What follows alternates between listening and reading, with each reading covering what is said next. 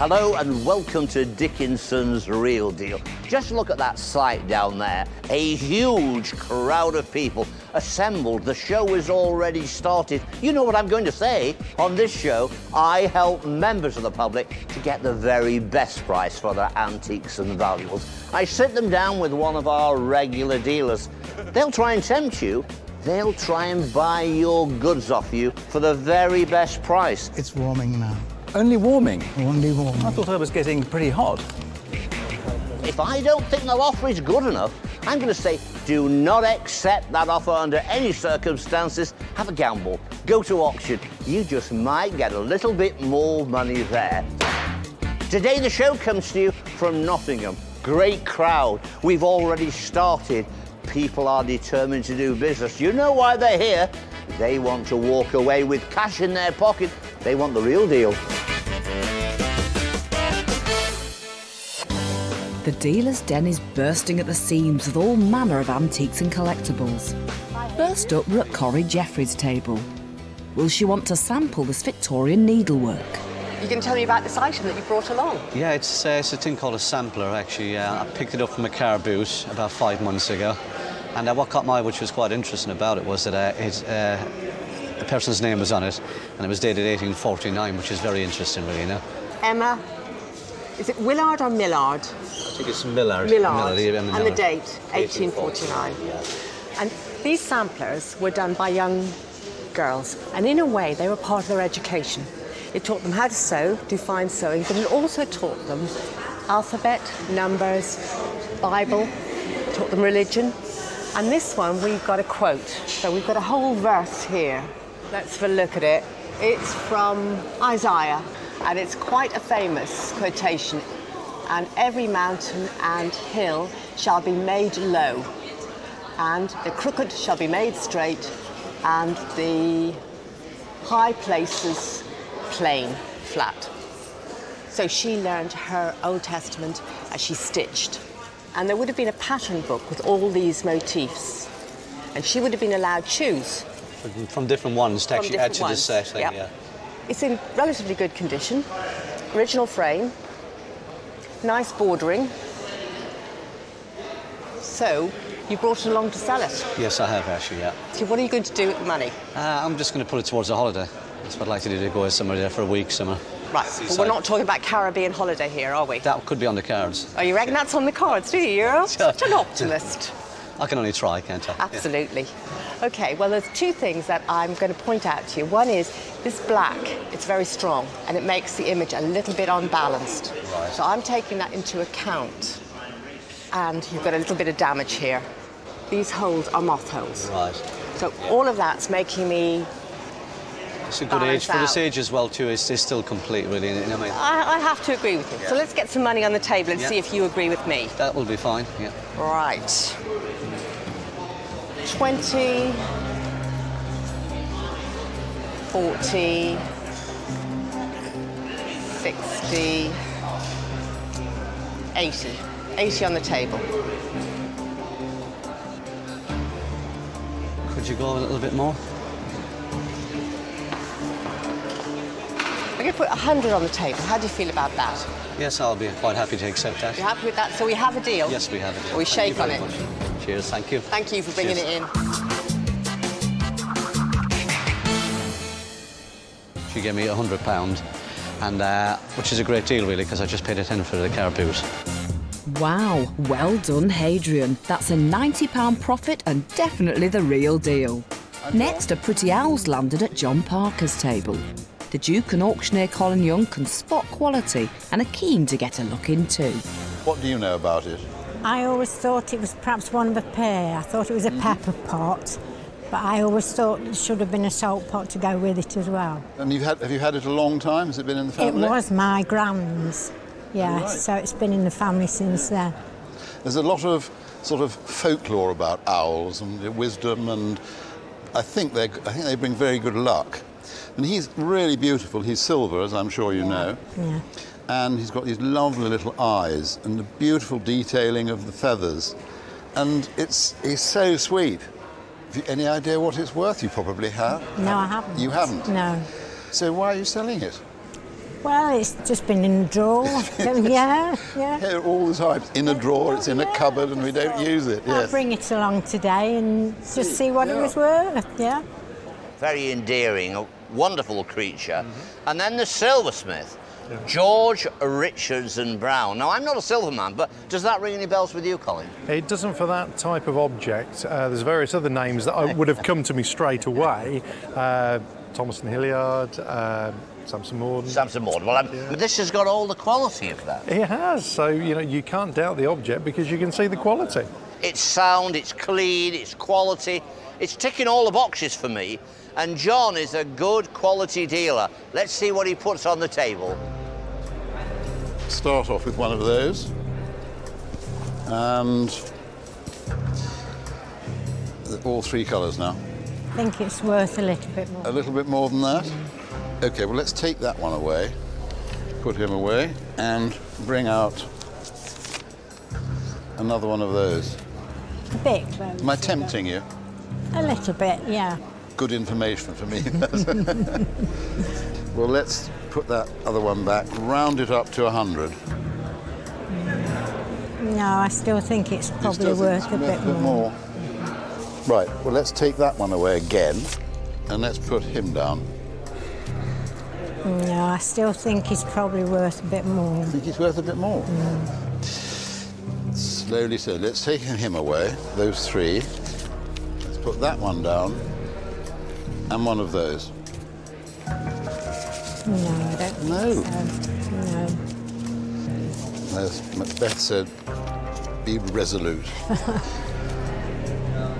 Well, that's a bit of a slow start. I think I expected a bit more than that. I think it's a good strategy. OK. Bringing out the 20s instead of the 50s. OK, the strategy is bring out the 20s instead of the 50s. My strategy is to rush in there as fast as I can go and say, no way, Jose. £140. Am I getting close? Am I tempting you? I've rushed it at this stage, John, to say, no, you are not close. And I've come in early, and I'll tell you why. Because when you came along this morning, Vida, you had no idea the value of this very small piece of silver. 450 to 650 is the range. I can see that glint in your eye thinking, blimey, he's ruined this lot, hasn't he? 450 to 650 is what both the independent value and the auctioneer say. It's novelty, and it's beautiful, and it's desirable, and they want them there in the sale room. Fresh goods to the market in mint condition. Okay. Right. Well, we've both learned something. Yes, yeah. Let us put down another 50, 200, 250, 300, 350, £400. Another one, Her Majesty. My lucky number is 470 because it's my school number, so 470. Can't you change that for another one of those? Oh, you've done this before, I think. There you are, we've got £500 on the table. What do you think, Colin? Well, at 500, it's a good offer. I'd love to have a crack at it in the sale room, though. Did you see that? A quick look round. Looking round to him indoors. What do you think? OK, £500 on the table now. There's still a profit in that, but he needs a profit. That's what dealers work for. So make your mind up. So £500, it really is my limit.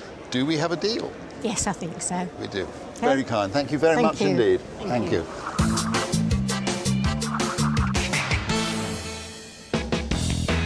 Let's join David Tupman, where Nick's got an intriguing story, proving diamonds aren't always forever. Is this something that's been thrown at you by a former girlfriend? Well, there's a funny story to it, really. I acquired it in Vegas. I'd gone for quite a long time. I'd gone for 3 months, and I'd run out of money after about the first month or so. To gamble with? To play cards. I used to play cards for a poker? living. Yeah, yeah. I met this girl, and she was there for about a week or so, and when she left, I found that in my pocket. She knew that I didn't have any money, and she just left me that. So played cards again, as you would, got it back, and I could never find the girl again, so... What a fantastic story. And why are you selling it? To have a game of cards tonight? No, I'm with my partner and we're expecting a baby in a couple of months. Does this not fit her finger? Well, I wouldn't like to give that one as an engagement ring. I see. 3-stone diamond ring, hallmarks on the inside. It says 750, so it's 18 karat gold. And 3 not bad diamonds. I mean, I'm not a jewellery dealer, but it looks, you know, it's just a very clean ring. Have you got obviously you've got an idea of what you pawned it for, but have you got any idea of what you're looking for at today? I have, yeah. I don't know how to match a story like that. It's brilliant, isn't it? Okay, let's get some money out of my pocket. 50, 100, 150, £200. I did get more than that for it when I pawned it in Vegas, to be honest. Obviously going to have to put a bit more down, aren't they? You are, yes, please. 220, 240, 260 quid.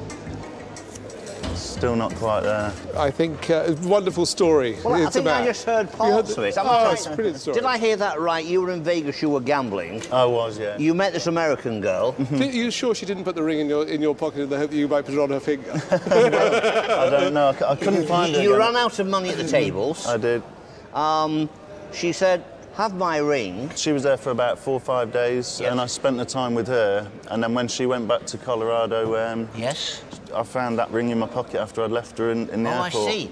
So did she know that you had lost in Vegas? Yeah. So what she'd done is slip the ring into your pocket. Right, yeah. Now, 250 to 350 is what the independent valuers are saying. 260 is on the table. If you go to the sale room, if you got the 350, take away about 60 quid, you'd be at 290, so it's almost there. But that's the higher end of the estimate. If it only fetches 300 in the sale room, then you're... I'm prepared to go to auction. Yeah? I am. What about if I squeeze... We'll see what colour it is, shall we? 280, £300, and that's my final offer, Nick. Take it or leave it. Yeah, I'm gonna go to auction. Well, good luck to you. Thank you.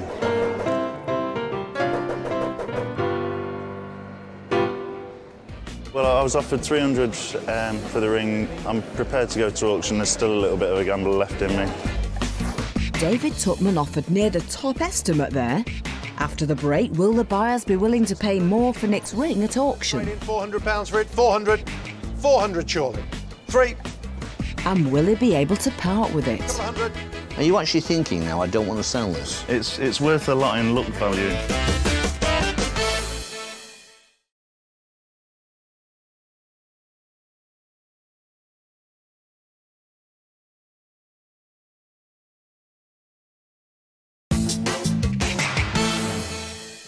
Welcome back to Dickinson's Real Deal.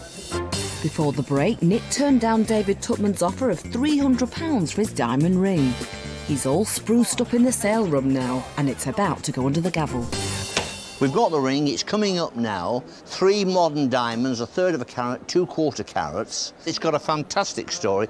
If it was me, I'd never part with that. Well, exactly, that's what I'd have it strung round my neck. The next time I went to that poker table, I'd have that ring round my neck. It's a lucky ring, I don't mind if it doesn't sell. OK. In line, 3-stone set diamond ring this time. £400 for it, 400, 3. £300. They're calling for 3. 200 down here. At £200 bid. At 200. 220 now, may I say. Any more bids before I go to the book? At £200 bid. 220. 240. 260. 280. 300. Are you actually thinking now, I don't want to sell this? It's worth a lot in look value. 400. 420. 440. 460. 480. 500. At £500. Commission bidder takes it at £500 bid. Yeah, I'm happy. It's good, it's good. Commission bidder takes it at £500.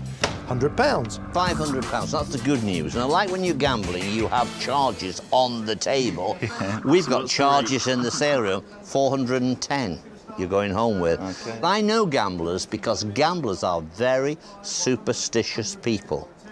And I'm going to say to you, do you think you've done the right thing here by selling this ring? Yeah, I'd say. On the day, another gamble. The crap dice went down. £500 under the gavel. Take it home, £410. Where's he going next? Back to Vegas. That was the real deal.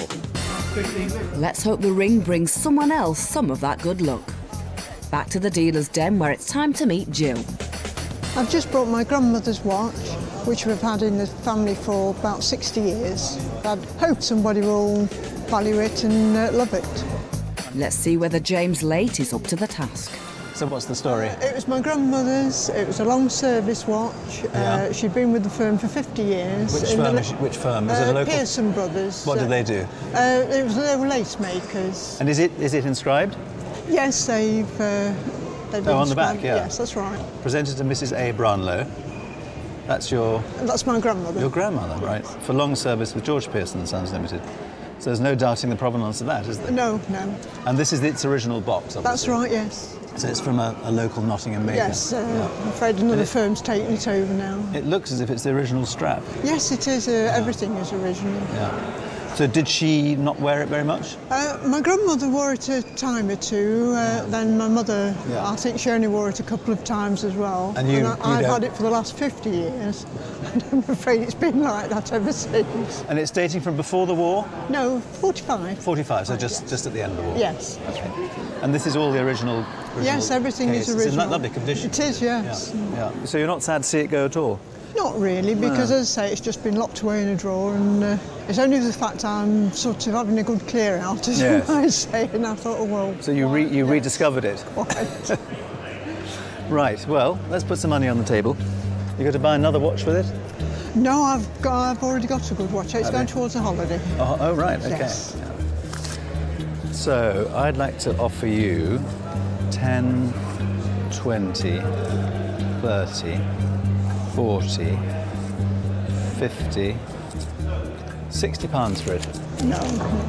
No. You're very sure about that? Yes. No, I'd like a bit more than that. Okay. 70, 80.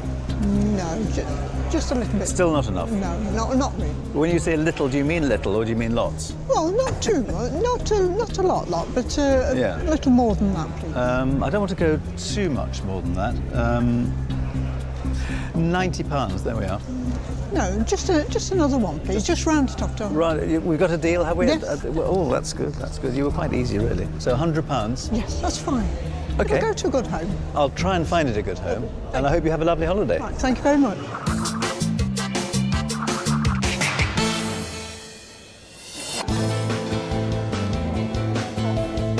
Across to Corrie. And how much is that doggy on the table? Are you a dog lover? I am, yes. How did you come by it? I used to have a second-hand shop, and I used to buy boxes of things at auction and sell them in my shop, and that was in a box with a few items, and I just thought I really liked it, so I put it on my wall. Do you mind me asking why you want to sell it? I'm moving house, Yeah. so I've got expenditure, and it's time to declutter. Not that it takes up a lot of space. I was going to say that, yeah. Not huge, is it? And I just thought it was time for somebody else to cherish it, really. So let's have a look at it. I'm going to put my glasses on, and I'm not too sure what that breed is. Looks like a French bulldog, maybe? I wondered if it was a Boston Terrier, although Could I don't be. even really know what a Boston Terrier looks like, but that's what came to mind. Neither do I, but... And on the back, it says, this is a genuine watercolour drawing and a hand-carved frame by W.M. Mitchell. I researched it a few years ago and realised that he's a Canadian artist, Willard Mitchell, and he died in 1955, and he mostly seems to do landscapes. So he was a landscape... So why he did that, and the detail in that seems more than you usually get in the landscape, so I imagine for a friend or maybe it was his own dog. Yeah. How it ended up in Nottingham, I've got no idea. Well, I think it's very sweet, and I like the way it's presented. I mean, obviously, he made the frame for this little picture, so I imagine you're right, it's a gift. Hard to value, because really I'm looking at it and it's not old enough to be particularly antique. No. And yet it's sweet. So we're really just putting a value on it that's emotional almost. There isn't a Which is a what dogs real do value. to you. So let's put some money on the table. 20, 40. That buys an ear. Whoa. I'm not going to go that much further. It's not old enough to be of value as a miniature painting. It's just for another dog lover who's really going to like it like you did. Okay. And see the appeal. So I'm going to put 10. And that's very near my limit. How do you feel about 50? Well, before you make a decision, I'll tell you what I think about it. Very charming. It's a Boston Terrier, isn't it? I've always thought it was, but I didn't know what. Well, we've done a bit of quick research on the internet, and I think it is Boston Terrier. I'm going to say £50, I think, is a little bit on the low side. I'd be pushing towards the 80. But if you went to auction, there is a deduction of a commission.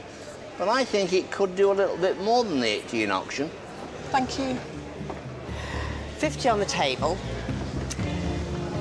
I'm going to take the 10 away and put down at 20. That's 60 on the table. It's a nice round number. That's a nice round number, yeah. And that is my final offer. Okay. So I've got to make a decision, and I'm deciding that me and my little doggy will take one last trip to auction.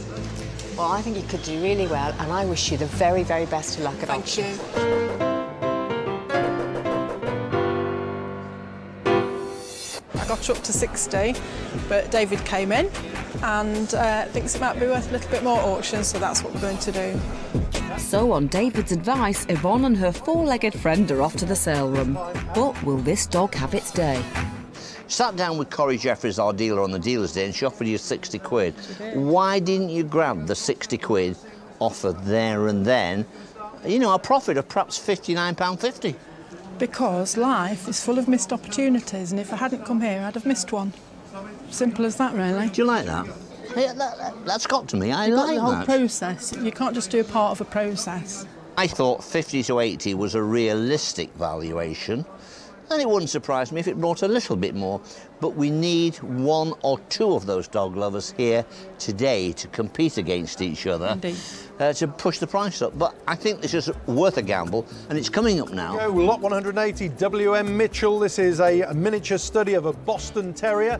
Nice little picture, this one. Sub at 100 for it. 100, £50, and 50 is coming in at 50. £40, surely. 40 on bid already at £40 bid. At 40 bid, 42 now, make it at 42 bid. 45 again now. At 42, but a bid 5 anywhere else now, 5 to a seat. It's worth the money you turn down all day long. 50, 50 and 5. At £50 bid, 5. Anybody else going to join in the room? Nope. At 50, we're on the net then. At 50. At 50, you're a little bit short, but there's commission to be taken off. Yeah. Well, then we sell this time at £50. Well, there's good news and bad news here. You said you wanted to see the full process. And I have. And you have. You've satisfied that desire. You paid 50p. We've got a bit of commission to take off. I make that 41 quid. What have you got to say about the process now? I'll be very pleased to get my £41. I like that. I loved every minute of it. I like that. I'd have done the same thing, so that's just the way it comes out. On the day, the real deal was with Corrie, our dealer. Corrie, you've always got a good eye, you're always a spirited bidder, and that, darling, is the real deal. Let's catch up with David Tupman now, where seller George is hoping to get this deal all boxed up. What have you brought in for us today? Well, a silver box, and that's all we really know about it. Right. Have you had it a long time? It was my wife's grandma's trinket box. And was she abroad at all, or did she? No. You don't know where she got it from? No, we don't. No idea. Right, well, let's have a quick look at it. Lovely shape, obviously silver, but looking at it, not marked. And obviously from the shape of it, I would say that it's sort of Islamic or Indian or Sri Lankan, that part of the world. And probably was for containing betel nuts, which they used to eat. They didn't take snuff in that part of the world, so it's not a snuff box. But very charming, lovely pattern, and a great shape. Just got to make up my mind a little bit about what I think it's going to be worth. Why are you getting rid of it? Well, it's just been kicking about in the drawer, and that was the only reason, really. Yeah, and have you got something you want to do with the money, or is it... Well, it depends how much the money is. Well, I don't think it's not going to buy you a new car, let's put it that way. I realise that. Well, no, not really, no. OK, well, I don't think it's going to be worth an enormous amount of money. I think it's probably late 19th century, maybe about 100 years old, maybe early 20th century. So let's put some money down on the table. 20, 40, 60 pounds. That's probably worth a little bit more, I would have thought. Do you think so? I hope so. Yes, I don't think it's worth very much more than that. Can I tempt you with another tenner? 70 pounds. If you change that one to a 20, then yes, we have a deal. OK, George, I'll do that. 80 pounds, how does that sound? That's fine, that's a deal. You happy with that? I am, yes. Great, thank you very much indeed.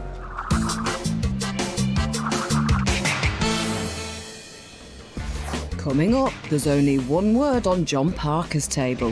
No. 170. No. Are we approaching the finishing line? No, sorry. Can he turn a nay into a yay?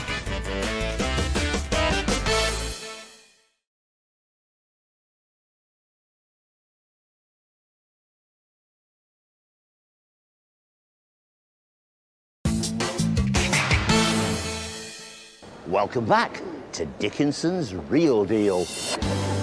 Let's catch up with James, where today his palms are crossed with gold. So you brought along your coin collection? Yes, I have. How long have you had them? Since 2000. My father collected them some years ago. OK.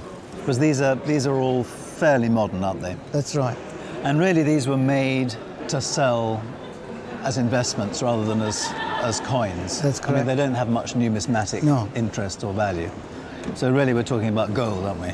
Yeah. It used to be a way of buying gold. Gold and keeping, yeah. Because I think I'm right in saying there used to be no VAT on gold coins. That's correct. And who wants to pay VAT on coins, really? So I've had a look at them. Yeah. These are from Equatorial Guinea. That's right.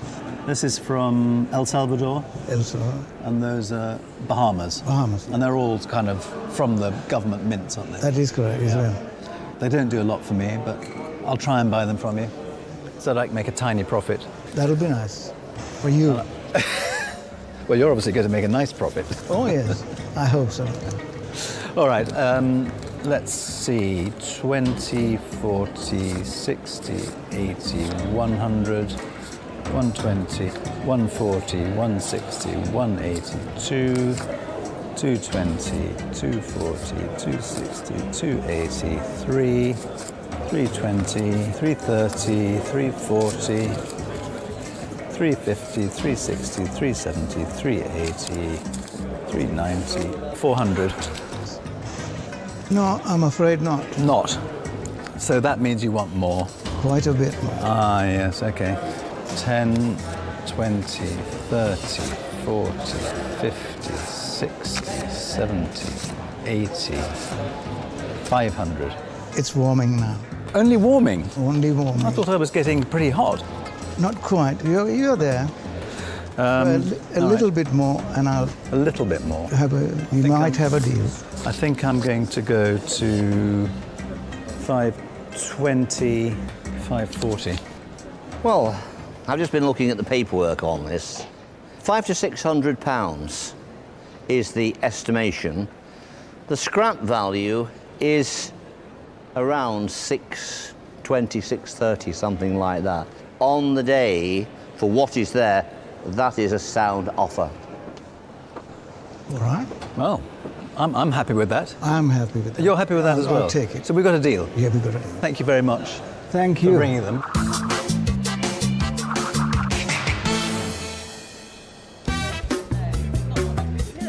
Let's pop over to John's table, where Elizabeth's brought in a piece of royal Worcester. We've got a lovely little vase here. What do you know about it? It was my grandmother's. Right. Yes. She left it me in her will. My sister had one, Pat, and I had that one. You know what factory it is, do you? I only know that it was painted by Parker, and he didn't paint very many. Oh, my name's Parker. Is it? Oh. It wasn't me. I didn't know that. But the quality is borne out by the fact that we have the mark of the Royal Worcester factory in purple, Yes. with possibly a design name there, I can't read it. Very pretty. We've got pear decoration with pear blossom and all the lovely gilt. You know, having been in the business for a long time, you just look at it and it just reeks of quality. Yes. It's really nice to see, and it's Yes. in perfect condition. Even the gilding has lasted. It's not rubbed. No. Tiny little bits in here. Well, let me see if I can tempt you. Right. So that's 50, 100, 150. Are we tempted? No. More. Let's go to this pocket here. 170. No. Are we approaching the finishing line? Not yet. No, sorry. Well, let me... 190. No, that's my darling think. No. He says no. He says no. 190 pounds. Ah. I see you're turning around. You're getting a bit of advice from your husband, are you? Well, let me tell you what the independent valuers and the auctioneers say. Right, Royal Worcester, it's a signed piece. They're saying 200 to 300. Right. You have 190 on the table. If it's perfect, it's not rubbed, it's in good condition, it should get within the 200 to 300 estimation. But bear in mind, there is still 50% to take out, but you need more than that. Thank you, David. Thank you. Right, well, I tell you what I'm going to do. Right. I'm going to take away the two 20s, and I'm going to put down 200. Well, a little more, please. Oh. He did say... Well, I'm going to do, he did say a little bit more. I'm going to do 210, and then that's it. There's no more then? No. No. No. Well, I think if you don't mind, I'll take it to auction. That's fine, and I wish you all the very best. Thank you very much. Good luck. Thank you.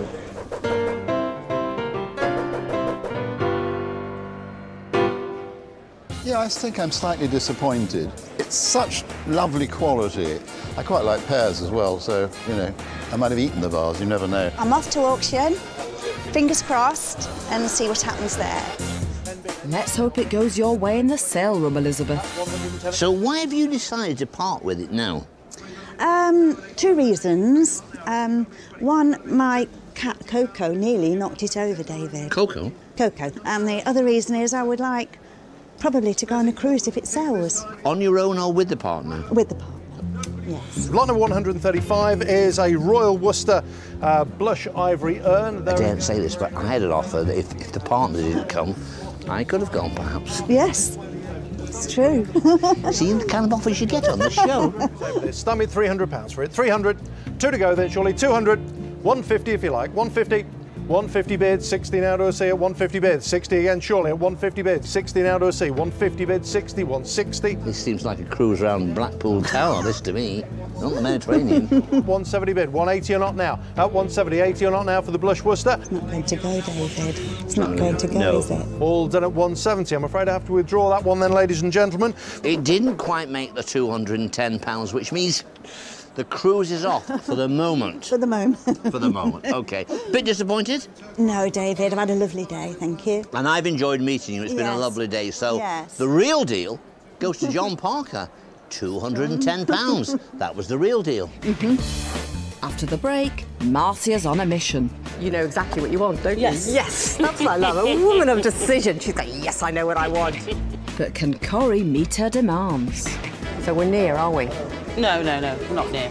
We're not I near. think it's worth a bit more.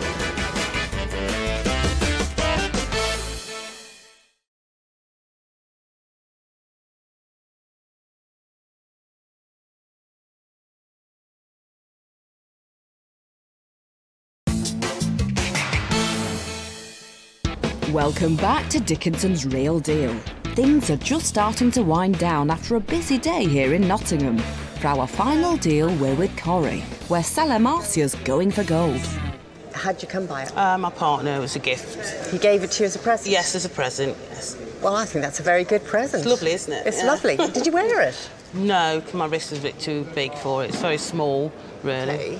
And how long ago? About 10, 12 years ago. 10, 12 years ago. Well, I think you're going to be surprised at how good a gift it was. I hope let's so, look yeah. at it. OK, you've got the ring and our set of 9-carat gold. And you've got a half sovereign. Yeah. And you know sovereigns are 22-carat gold. Yes, they're fine gold. aware of that, yes. Yeah, you know that. And it is actually a very small size, isn't yes. it? So it is quite a neat size.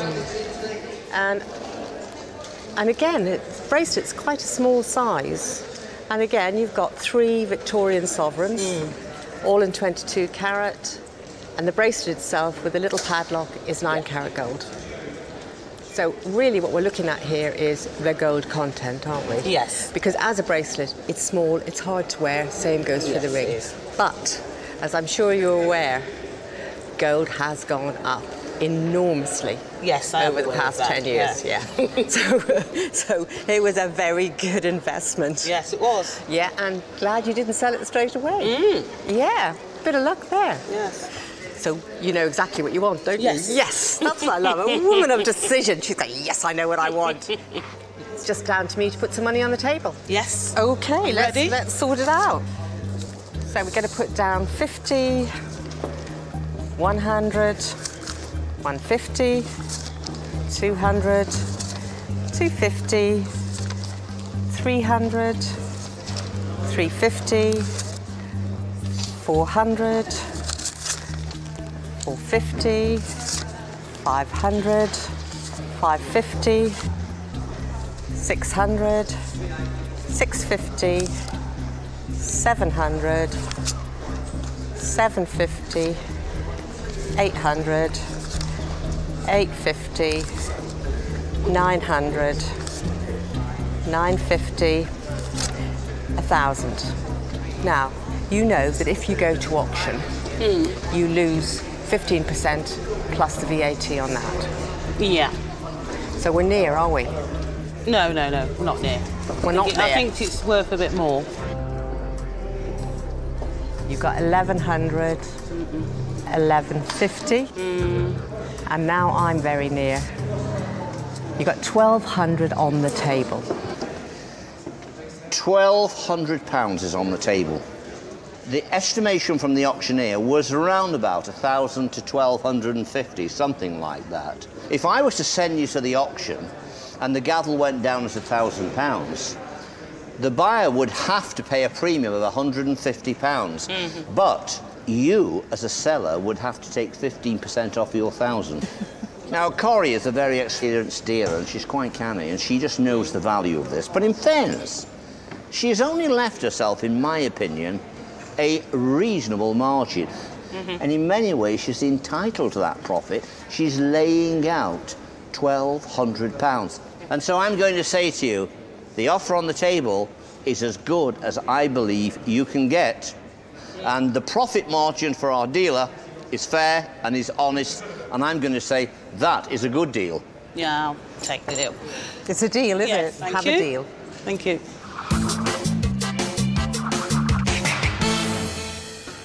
I'm very happy. I've got more than I expected to get. And I'm going to go off on a lovely holiday now and spend it all. Bon voyage, Marcia.